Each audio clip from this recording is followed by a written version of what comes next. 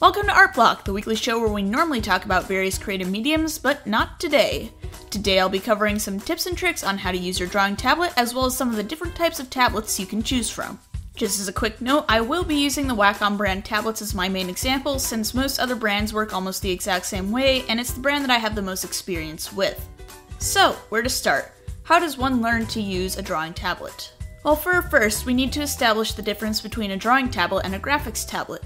A drawing tablet is a pressure-sensitive tablet that comes with a pen and hooks up to your computer via USB cable. Graphics tablets are usually the same way, except they have screens that you can draw directly on. This video focuses mostly on using USB drawing tablets, since the drawing tablets can require a bit more getting used to.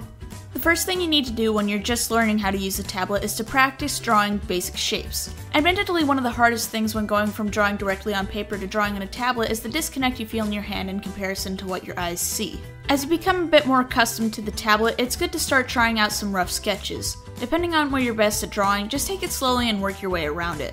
While you're drawing, it's best to keep the muscles in your hands nice and loose as you sketch.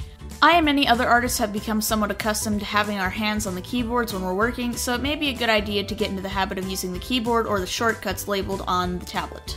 When it comes to learning more refined skills like doing line art and doing more detailed drawings, it can be a bit difficult. One trick that you can use early on is to draw your detailed drawings on paper, then practice doing line art on your tablet in whatever program you're using. Depending on the size of your tablet, you might find that doing really detailed and on-point line art might be a bit more time-consuming, especially when you're using a smaller tablet. I happen to be lucky enough to use a Wacom Intuos Pro, however for the sake of this video, I decided to pull out my old tablet and my current one just to show some of the differences in the pressure sensitivity.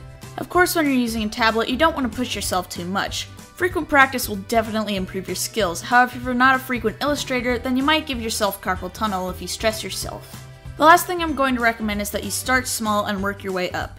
If you can, I would recommend starting with a lower grade tablet such as an Intuos Draw. Larger tablets tend to be a bit more difficult to use when you're just learning how to use a drawing tablet, and even though certain things might be easier, starting off with a larger tablet can make things even more difficult in the long run. Plus, depending on how frequently you use your tablet, it might be better just to get a smaller tablet if art is just a hobby.